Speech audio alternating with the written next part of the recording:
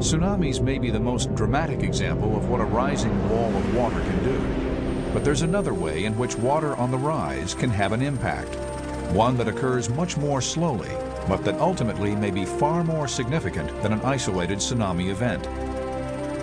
Today, we do know that sea level is rising. It's rising on the order of 1.8 to 2 millimeters per year. That is a higher rate of rise than has been experienced over the last century or two. There are projections based on computer models of global warming in the future that sea level will not only continue to rise, but that it will accelerate its rate of rise, and that we have actually put enough heat into the oceans and into the atmosphere that we're currently committed to a sea level rise on the order of several centuries.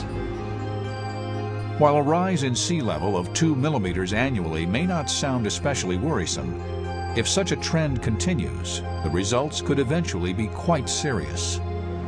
The effect of rising sea level or changing sea level on a shoreline would be, in the first order, to either flood or withdraw from the shoreline. It's interesting to note that there are enough shorelines of the world that are currently on the cusp, if you will, between emerging and submerging, that the future projections for sea level rise may cause a number of shorelines to go from formerly emerging to, in the near future, submerging.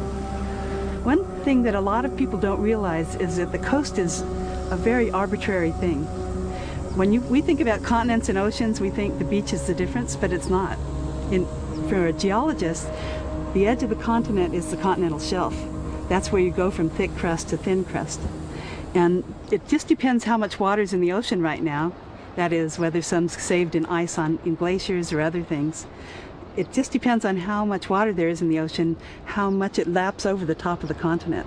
And this is especially true over very long periods of time. That is, periods of time longer than hundreds of years into the length of thousands of years or tens of thousands of years. Over those kinds of geological time periods of thousands of years to tens of thousands of years, the rise and fall of sea level is the most important factor in determining the location of a shoreline.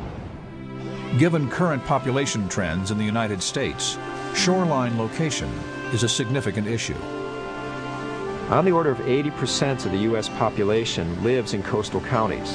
And since World War II, there's been a national migration away from the interior of the United States out towards the coastlines.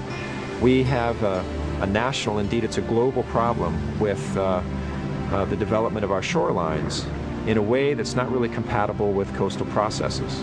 This takes two forms. One is that we are building expensive infrastructure, sewage delivery systems, highways, and we are also building our homes and cities in the pathway of very high energy, dangerous marine processes such as hurricanes, tsunamis, and those that are not quite so life-threatening such as erosion, passive coastal erosion that takes place, and of course future sea level rise.